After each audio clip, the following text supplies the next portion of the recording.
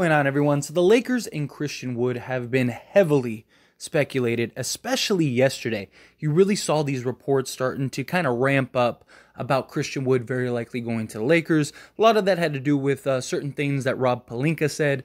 We talked about they're actively looking for another center to kind of round out the roster, and the center in which he described that they're looking for kind of fits Christian Wood to a T. And Christian Wood would be great, right? And I am on the record saying I hope that it happens, right? If you can get Christian Wood for a vet minimum, you do that. You do that immediately. Now, I do want a veteran center. I do prefer somebody, just like a DeMarcus Cousins or something like that. A big sort of burly type guy that can just kind of bang, but also understands the deal, right? You're here, be a vet guy, be a locker room guy. You'll get some sparing minutes here and there, but more so just to have that vet guy that you can trust on a late game possession or something like that, more so for the playoffs than the regular season. But if you can get Christian Wood, you go get Christian Wood, right? Talent trumps everything. He is more than enough talented. He is the best option out there. Yes, he's not this huge burly center, but he's still 6'10", 214 pounds, and just a very talented player, right? I mean, the guy averaged 16.6 points per game, 7.3 rebounds, and 1.8 assists for the Dallas Mavericks. Now, the big issue and the big concern is not his efficiency. It's not his effectiveness. He shot 51% from the field total, almost 52%, shot almost 38% from three, and he shot almost 60% from the field in 2-point range, right? So this is a guy that has an EFG of 58.3%, a good free throw shooter for a center, a guy that is a legit 3-and-D or 3-level scorer for a center position. The D part, not so much, right? That's a big thing. But I do believe that Darvin Ham can at least get him to be serviceable, right? No, I don't think anyone expects him to just become this elite defensive guy, but at least come in and be serviceable. There are a lot of question marks with Christian Wood, but he is a guy that makes sense for the Lakers because he has this perception and this reputation behind him right now that has affected him. If he goes to the Lakers, he buys in, he does what he needs to do, and he performs to the level that is asked of him, then I do fully believe that he will get a real contract next season, right? Right now, everyone's kind of just skeptical.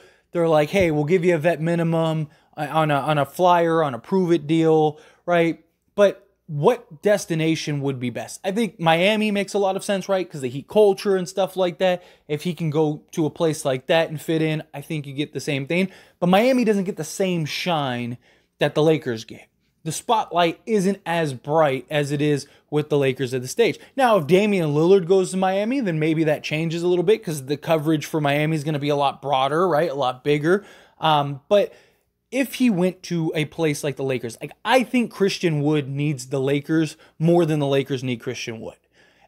But the concern is, would Christian Wood be worth it? Now, before we dive down this rabbit hole here, because I do think it's a real question, I believe the Lakers should sign Christian Wood. I am of the camp and of the mind of hey, yes, go get Christian Wood. He is talented on a vet minimum. It's low risk, high reward. Get it done. But there is a real argument that the Lakers should stay far away from Christian Wood. Primarily, one is that the locker room issues, the character issues, right? The Lakers seem to have a very quality type roster right now with a bunch of good character guys and a place that everyone should fit in seamlessly, and there shouldn't be any drama. There shouldn't be any mess, right? And this is a team that is legitimately trying to compete and contend for an NBA championship. But Christian Wood comes in. Does he become the disruptor? Does he end up having a problem if he only plays 10 minutes one night, right? Or he doesn't start or something like that, right? I do think with the Lakers culture that they have established, right? Darvin Ham is a great coach, a player coach, a guy that convinces players to run through a brick wall from. I mean, that man convinced Russell Westbrook to come off the bench and play defense when nobody thought that that would ever happen. So I believe that Christian Wood would come in and have some structure, right?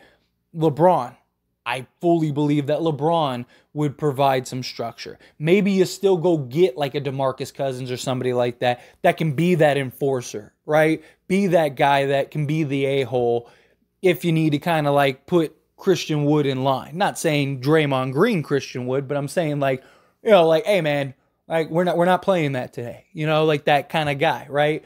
But beyond the whole locker room and character issues, because I don't think that would be a big concern. I think the biggest concern is two things. One, Rui Hachimura. Is Christian Wood going to go to the Lakers and be okay with not starting? And if he does, how many minutes does he play on a regular basis off the bench, right? Rui Hachimura.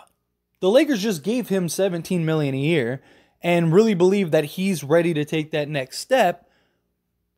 Are they going to say, well, now we're going to bring you to the bench because we're going to have Christian Wood so we can move AD to the 4 or whatever, or run that too big lineup and then have LeBron at the 3? How are you going to go about that? Is that something that happens? Do they go like super big and they put, LeBron at the point?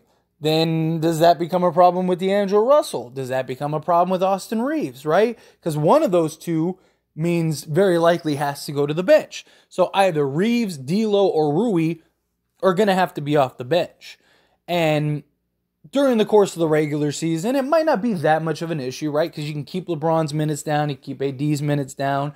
LeBron and Anthony Davis are probably going to miss 30-plus games anyway, right? So I think you'll find minutes and you'll find things here and there. But when you get to the playoffs, does that start becoming a problem, right? Does Rui go, man, like, look what I did for you last playoffs, and now I'm only playing 15 minutes a game? Or Christian Wood gets upset, and now you have a problem, now you have an issue. It's something that at least is worth a conversation. Something that is at least worth a discussion. Now, if everyone buys into the team aspect and the team idea and the culture and the fit and everything, and like, hey, our goal is to win, whatever that is. Hey, Wood, you don't got it tonight. Rui does. We're going to ride with Rui, right? Or we're going to have LeBron play the 4 and Vando at the 3 because of matchups or whatever, right? Like, if that's something that he's okay with and he buys into, then fine. But that's always easier said than done, right? Everything's always good and copacetic, although winning does trump everything. But, once that leak or that jealousy or whatever starts coming and rearing its ugly head, all of a sudden, things can flip rather quickly. The other thing is that where does Christian Wood fit outside of the 5, right? So here's the problem. So you get Christian Wood, you have Jackson Hayes, you have Anthony Davis, right? Like, let's say you just solely keep AD at the 5 or at the 4, right? And you just go, let's say you start Christian Wood and you have Hayes off the bench, or vice versa, right? Maybe you tell Wood, like, hey, you're going to come off the bench, but you're going to play heavy minutes. We're going to start Hayes and we're going to start AD, and you're going to come off the bench. You're going to be the first big off the bench for Jackson Hayes, and you're still going to play, 25, 30 minutes a game, right? We'll even run some sets with you and Hayes, but, we want to go with, like, Hayes, the bigger guy, the rebounder guy, and then you kind of be the first big off the bench. Maybe he's totally okay with that, right? But if you play AD full-time at the 4, and then LeBron ends up playing the 3 full-time, essentially, how do you fit in the rest of the perimeter guys? Right? Like, that's the Lakers are stacked at the 3 and the 4, right? Like, think about it. You have Jared Vanderbilt, you have Rui Hachimura, you have LeBron James, you have Taurean Prince, you have Cam Reddish, right? Like, and that's not even counting like guys like, Lewis, who's a rookie, which not a big deal, but Max Christie, right? Does he take the next step? And yes, guys like Max Christie or Taurean Prince, they could play the 2, okay? So let's remove them. You still have Rui Hachimura, Jared Vanderbilt, Cam Reddish, right? Like, it's just, you still have several guys that all need to find minutes, but LeBron's going to play 30 minutes at the small forward, And then you're going to have Anthony Davis play 30 minutes at the power forward. And then you're going to have the 5 spot be divvied up between Christian Wood and Jackson Hayes. Again, does that start to become a problem? Does that become something where the roster goes, look, and Darvin Ham's going to have to figure this out regardless, whether you bring in Christian Wood or not.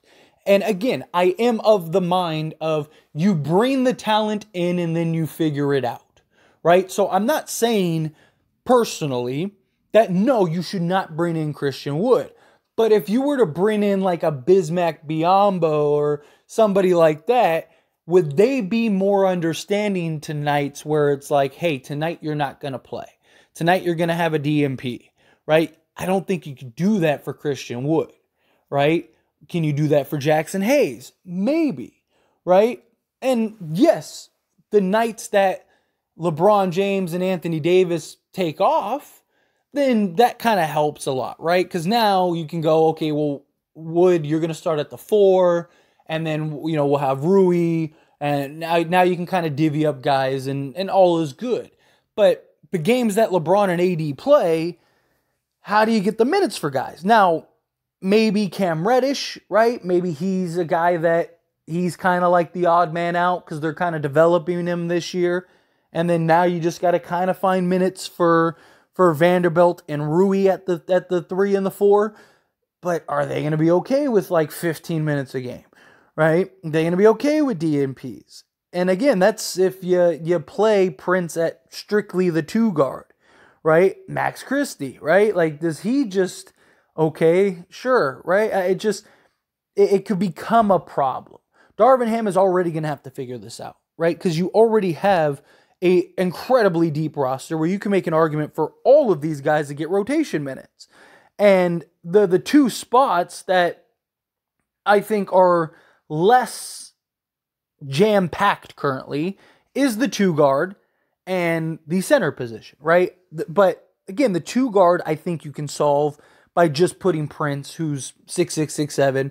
He can easily play the 2, plus 38% three-point shooter, right? So you don't really lose anything there. And then also you have, like I said, Max Christie. You can play him at the 2. He's looked really good in Summer League. Even if you're kind of like iffy and you're like, hey, we don't want to give him heavy minutes this year, you got Reeves starting, and then you could always play D'Lo at the 2 because of his ability to shoot and stuff. Cam Reddish, you could even play at the 2 at spots. But again, it's just it's something the Lakers are going to have to figure out regardless. But it could be a issue. And a lot of that still ties back and stems to Christian Wood being a locker room problem. Now, does he come in and his agent say, like, look, dude, if they tell you you're not playing tonight, you're not playing tonight, and I don't want to hear a word, right? Like, this is your last chance. Because this very likely could. I'm not saying that he'll be completely out of the league, because he is very talented, but this could be his last chance of proving that he's worth more than a vet minimum.